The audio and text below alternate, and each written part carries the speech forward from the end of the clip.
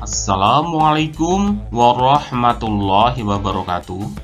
Melalui video pembelajaran ini, kita akan belajar menentukan perbandingan sisi-sisi pada segitiga yang bersudut 30 derajat, 60 derajat, dan 90 derajat, yang merupakan bagian dari pembelajaran Teorema Pythagoras, mata pelajaran Matematika kelas 8 semester 2.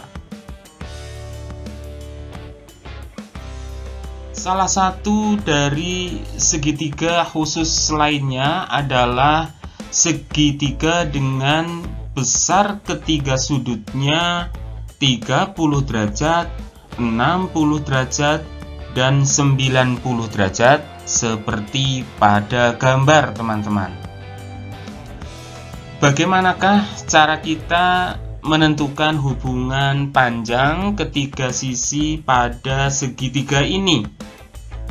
Sama halnya pada segitiga siku-siku sama kaki yang telah kita pelajari pada video pembelajaran sebelumnya, kita bisa dengan mudah menentukan panjang salah satu sisi segitiga siku-siku yang bersudut 30 derajat, 60 derajat, dan 90 derajat, meskipun hanya diketahui salah satu panjang sisinya. Marilah kita ingat lagi tentang perbandingan sisi-sisi segitiga istimewa dengan sudut 30 derajat, 60 derajat, dan 90 derajat, yaitu alas dibanding tinggi dibanding sisi miring sama dengan 1 dibanding akar 3 dibanding akar 2, teman-teman. Untuk lebih mudahnya, marilah kita perhatikan beberapa contoh soal yang merupakan pembahasan dari latihan soal Ayo Kita Berlatih 6.4 pada buku Paket halaman 41 sampai 42, nomor 2 sampai 10. Kalau yang nomor 1 sudah kita bahas pada pembelajaran video sebelumnya ya, teman-teman. Ya. Contoh soal 2. Perhatikan gambar. Tentukan keliling persegi ABCD. Marilah kita selesaikan bersama-sama, teman-teman. Untuk menyelesaikan soal ini ada beberapa langkah. Langkah pertama yaitu kita menghitung panjang AB, di mana panjang AB ini dapat kita hitung dengan perbandingan AB dibanding AC sama dengan 1 dibanding akar 2. Angka kita masukkan sehingga AB dibanding 18 akar 2 sama dengan 1 dibanding akar 2. AB per 18 akar 2 sama dengan 1 per akar 2. AB sama dengan 1 per akar 2 kali 18 akar 2 sama dengan 18.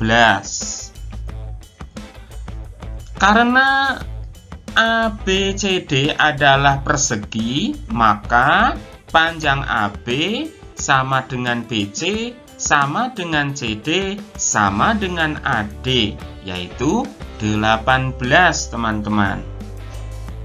Selanjutnya kita hitung keliling ABCD.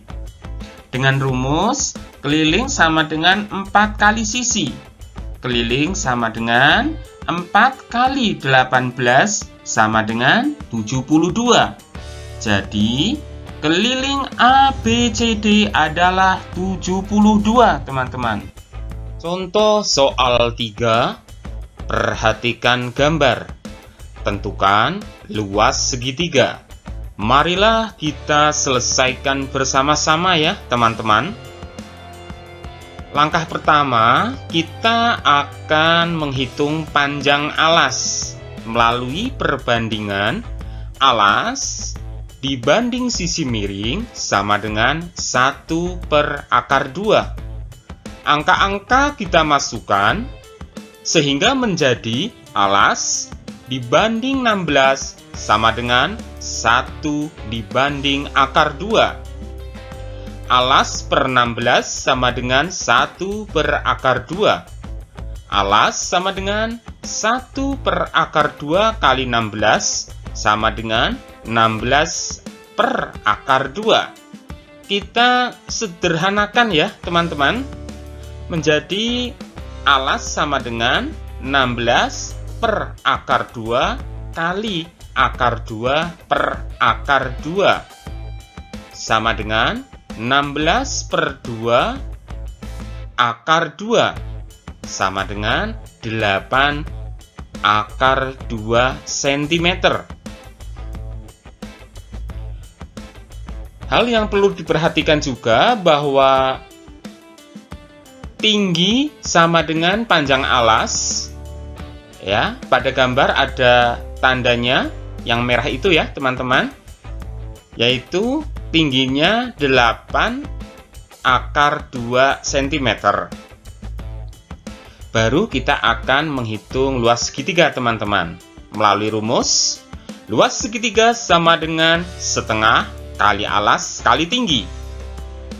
Angka kita masukkan sehingga luas segitiga sama dengan setengah kali 8/2 kali 8/2 sama dengan 64 cm persegi. Jadi, luas segitiga tersebut adalah 64 cm persegi, teman-teman. Contoh soal 4. Perhatikan gambar. Apa yang salah dengan gambar di atas? Jelaskan.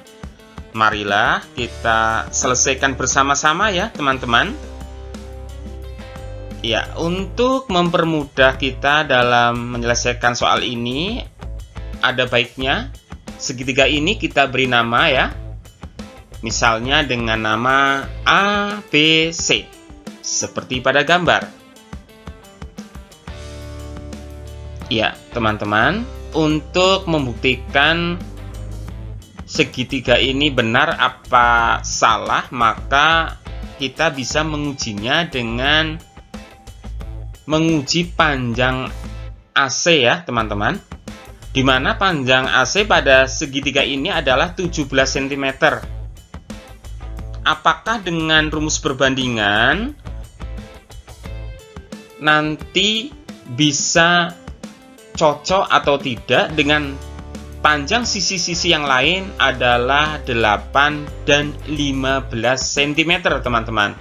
Iya, kita uji dengan alternatif pertama ya, teman-teman. Dengan perbandingan AB dibanding AC sama dengan 1/2.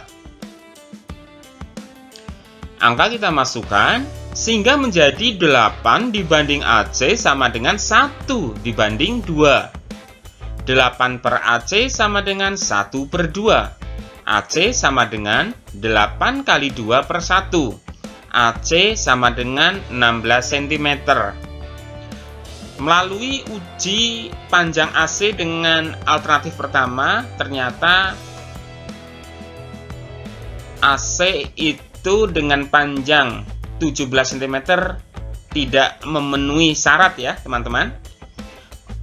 Tapi baiklah kita uji dengan alternatif yang kedua, apakah bisa sama atau tidak antara hasil perbandingan dengan panjang AC yang sudah ada di gambar, yaitu 17 cm. Ya, mari kita coba. Ya, pada alternatif yang kedua ini, kita menggunakan perbandingan BC dibanding AC sama dengan akar 3 dibanding 2. Angka-angka kita masukkan menjadi 15 dibanding AC sama dengan akar 3 dibanding 2. 15 per AC sama dengan akar 3 per 2. AC sama dengan 15 kali 2 per akar 3. Sama dengan 30 per akar 3. Lalu kita sederhanakan ya teman-teman, dengan cara mengalikan akar 3 per akar 3. AC sama dengan 10 per akar 3 kali akar 3 per akar 3. Sama dengan 30 per 3 akar 3. AC sama dengan 10 akar 3 cm, teman-teman. Ya, dari perhitungan dua alternatif itu, maka dapat disimpulkan ya teman-teman, bahwa gambar segitiga tersebut salah karena tidak memenuhi perbandingan sisi-sisi pada segitiga yang bersudut 30 derajat, 60 derajat, dan 90 derajat. Gambar tersebut akan benar jika panjang alasnya atau AC-nya itu ya adalah 16 cm atau 10 akar 3 cm dan bukan 17 cm. Oh ya teman-teman, sebenarnya untuk menyelesaikan soal ini ada beberapa alternatif yang lain dengan menguji panjang garis yang lain, seperti panjang AB dengan panjang BC. Ya, tapi ini tidak diselesaikan di sini ya teman-teman. Dengan cara yang sama, kalian nanti bisa menguji panjang AP dengan panjang BC, teman-teman. Contoh soal 5. Hitunglah luas KLMN. Marilah kita selesaikan bersama-sama, teman-teman. Langkah pertama, kita akan menghitung panjang KL dengan perbandingan KL dibanding LN sama dengan akar 3 dibanding 2. Angka kita masukkan sehingga KL dibanding 8 sama dengan akar 3 dibanding 2. KL per 8 sama dengan akar 3 per 2. KL sama dengan 8 kali akar 3 per 2. KL sama dengan 8 kali akar 3 per 2. KL sama dengan 4 akar 3 cm. Langkah kedua, kita akan menghitung panjang KN, teman-teman. Melalui perbandingan, KN dibanding LN sama dengan 1 dibanding 2. Angka kita masukkan sehingga menjadi KN dibanding 8 sama dengan 1 dibanding 2. KN per 8 sama dengan 1 per 2. KN sama dengan 8 kali 1 per 2. KN sama dengan 8 per 2. KN sama dengan 4 cm. Baru sekarang kita akan menghitung luas KLMN, teman-teman. Melalui rumus, luas KLMN sama dengan KL kali KN.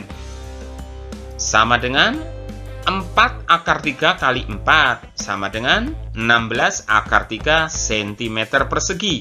Jadi, luas persegi panjang KLMN adalah 16 akar 3 cm persegi, teman-teman. Contoh soal 6. Perhatikan gambar. Tentukan A. Keliling segitiga ABC, serta B. Tentukan luas segitiga ABC. Sebelum kita menghitung keliling dan luas segitiga, maka kita perlu menghitung besar sudut dan panjang sisi-sisinya, teman-teman. Pertama, kita menghitung besar sudut CAB pada segitiga ABC. 180 derajat dikurangi 90 derajat dikurangi 30 derajat sama dengan 60 derajat. Untuk mempermudah kita dalam penghitungan nanti, hasil perhitungan kita tulis pada gambar ya, teman-teman. Selanjutnya kita akan menghitung besar sudut ACD pada segitiga ACD. 180 derajat dikurangi 90 derajat dikurangi 60 derajat sama dengan 30 derajat. Kita tulis Lalu kita menghitung panjang AC pada segitiga ACD. Melalui perbandingan AC dibanding AD sama dengan 2 dibanding 1. Angka-angka kita masukkan. AC dibanding 8 sama dengan 2 dibanding 1. AC sama dengan 8 kali 2 dibagi 1 sama dengan 16 cm. Kita tulis. Selanjutnya kita menghitung panjang AB pada segitiga ABC. Melalui perbandingan AB dibanding AC sama dengan 2 dibanding 1. Angka-angka kita masukkan. AB dibanding 16 sama dengan 2 dibanding 1. AB sama dengan 16 kali 2 dibagi 1 sama dengan 32 cm. Kita tulis.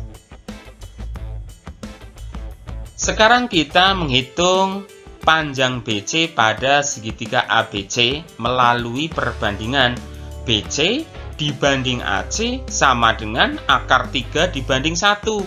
Angka-angka kita masukkan. BC dibanding 16 sama dengan akar 3 dibanding 1. BC sama dengan 16 kali akar 3 dibagi 1 sama dengan 16 akar 3 cm, teman-teman. Kita tulis pada gambar. Selanjutnya kita akan menghitung panjang CD pada segitiga BCD.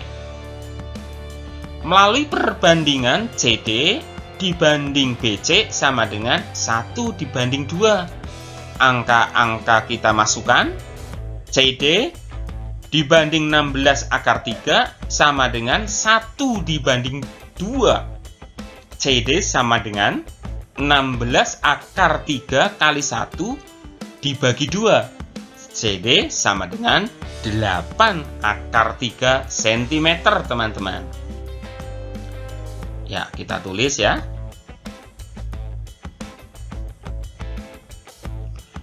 Lalu kita akan menghitung keliling segitiga ABC ya, teman-teman. Melalui rumus, keliling sama dengan AB plus BC plus AC. K sama dengan 32 plus 16 akar 3 plus 16. Keliling sama dengan 48 plus 16 akar 3. Jadi, keliling segitiga ABC ini adalah 16 dikalikan 3 plus akar 3 cm, teman-teman.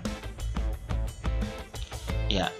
Selanjutnya kita akan menghitung luas segitiga ABC. Melalui rumus luas sama dengan setengah kali AB kali CD. Angka-angka kita masukkan. Luas sama dengan setengah kali 32 kali 8 akar 3. Sama dengan 128 akar 3 cm persegi, teman-teman.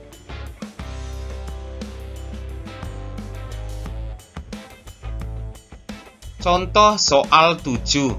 Perhatikan gambar, tentukan luas trapesium. Marilah kita selesaikan bersama-sama ya, teman-teman. Sebelum kita melakukan perhitungan, kita buat garis bantuan dulu ya. Garis tegak lurus dengan alas ya, teman-teman. Itu ada 2 yang merah. Lalu kita beri nama ya, sehingga trapesium ini namanya adalah ABCD. Garis yang kita buat tadi, garis bantunya adalah garis DE dan garis CF ya, teman-teman. Marilah kita lakukan perhitungan bersama-sama. Pertama kita akan menghitung besar sudut ADE pada segitiga AED. 180 derajat dikurangi 90 derajat dikurangi 30 derajat sama dengan 60 derajat. Untuk memudahkan perhitungan, kita tulis hasil perhitungan kita pada gambar ya, teman-teman. Selanjutnya kita akan menghitung panjang AE pada segitiga AED. Melalui perbandingan AE dibanding AD sama dengan akar 3 dibanding 2. Angka kita masukkan sehingga AE dibanding 1 sama dengan akar 3 dibanding 2. AE sama dengan akar 3 per 2 atau setengah akar 3, teman-teman. Ya, kita tulis pada gambar. Selanjutnya kita akan menghitung panjang FB. Panjang FB itu sama dengan AE ya, teman-teman, yaitu setengah akar 3. Ya, kita tulis pada gambar. Selanjutnya kita akan menghitung panjang ED pada segitiga AED dengan perbandingan ED dibanding AD sama dengan 1 dibanding 2. Angka kita masukkan, ED dibanding 1 sama dengan 1 dibanding 2. ED sama dengan setengah ya, teman-teman. Ya, kita tulis. Ya, lalu kita akan menghitung EF, di mana panjang EF itu sama dengan panjang DC, yaitu 1 ya, teman-teman. Kita tulis pada gambar. Selanjutnya kita akan menghitung panjang AB. Panjang AB sama dengan AE plus EF plus FB. Sama dengan setengah akar 3 ditambah 1 ditambah setengah akar 3. Jadi di sini panjang AB sama dengan 1 plus akar 3, teman-teman. Ya, kita tulis pada gambar. Baru kita akan menghitung luas trapesium melalui rumus. Luas trapesium sama dengan setengah kali jumlah sisi yang sejajar kali tinggi. Pada trapesium ini, luas trapesium sama dengan setengah dikalikan CD plus AB kali ED. Luas trapesium sama dengan setengah dikalikan 1 plus 1 plus akar 3 kali setengah. Luas trapesium sama dengan 1/4 dikalikan 2 plus akar 3. Luas trapesium sama dengan setengah plus 1/4 akar 3. Jadi, luas trapesium tersebut adalah setengah plus 1/4 akar 3, teman-teman. Latihan soal 8. Perhatikan gambar. Diketahui sudut ABC sama dengan 90 derajat, sudut CDB sama dengan 45 derajat, sudut CAB sama dengan 30 derajat, dan panjang AD sama dengan 2 cm. Tentukan panjang BC. Marilah kita selesaikan bersama-sama ya, teman-teman. Untuk memudahkan kita dalam perhitungan, maka sebelum kita melakukan perhitungan, angka-angka yang sudah diketahui pada soal kita tulis pada gambar ya, teman-teman. Ya, mari kita mulai perhitungan. Kita fokus pada segitiga BDC ya. Sekarang kita akan menghitung besar sudut BCD pada segitiga BDC. 180 derajat dikurangi 90 derajat dikurangi 45 derajat sama dengan 45 derajat. Ya. Hasil perhitungan kita tulis pada gambar. Kita masih fokus pada segitiga BDC karena segitiga BDC adalah segitiga siku-siku serta besar sudut BCD sama dengan besar sudut BDC, yaitu 45 derajat ya, teman-teman. Maka panjang BC sama dengan panjang BD. Lalu kita sekarang fokus pada segitiga ABC.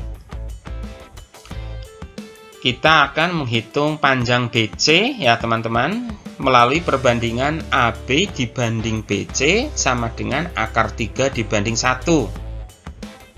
AD plus BD dibanding BC sama dengan akar 3 dibanding 1.